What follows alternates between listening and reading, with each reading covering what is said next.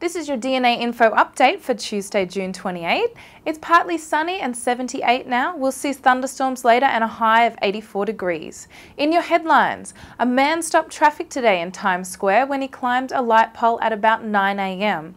Before police got to him, the man started rapping as a crowd gathered to watch. Soho is about to get a little dirtier. A non-profit group that cleans Broadway in the neighbourhood is stopping, blaming a lack of donation from chain stores. The service will be discontinued on July 1st after operating 362 days a year since 1992.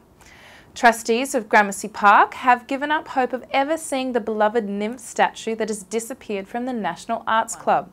The 18-foot water nymph was last seen in 2003 in the club's basement, where it was taken for repairs after gracing the park for nearly 120 years. And wedding bells may not be all that ring after New York's new same-sex marriage vote.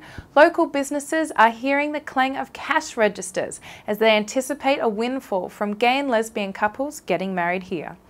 Those are your headlines. This video update was brought to you by Stuyvesant Town, no-fee apartments in Manhattan's East Village. Love this town.